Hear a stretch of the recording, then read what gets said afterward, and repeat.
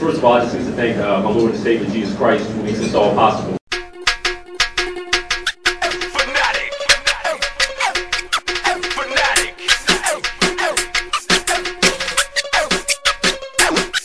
Hi, my name is Carlos Perez, and I'm part of 4-1.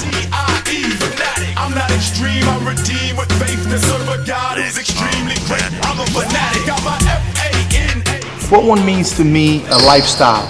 I think that it's symbolic of what everyone should be about and everything about Christ. I mean, we all talk about it, you can say it many different ways, but it's your dedication to the Lord and what you live for.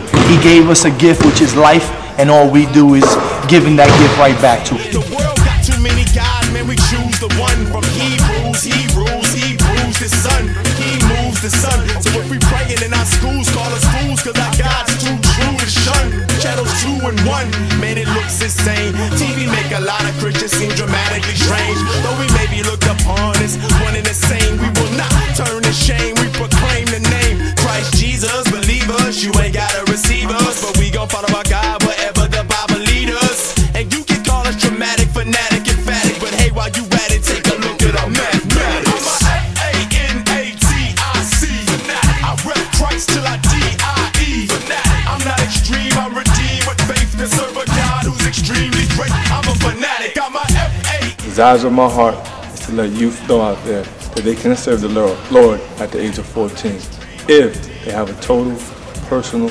relationship with Jesus Christ.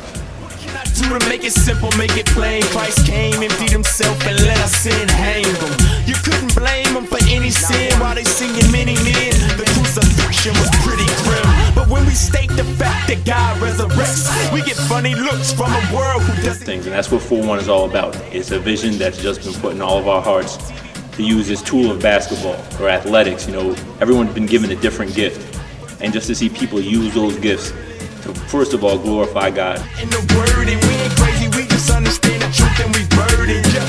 The world sees us evangelical Christians as narrow-minded fanatics with a mythical mission, labeled extremists for sharing our faith, but that's... You know, I had all the accolades, I was doing my thing. But you know what? It was for me.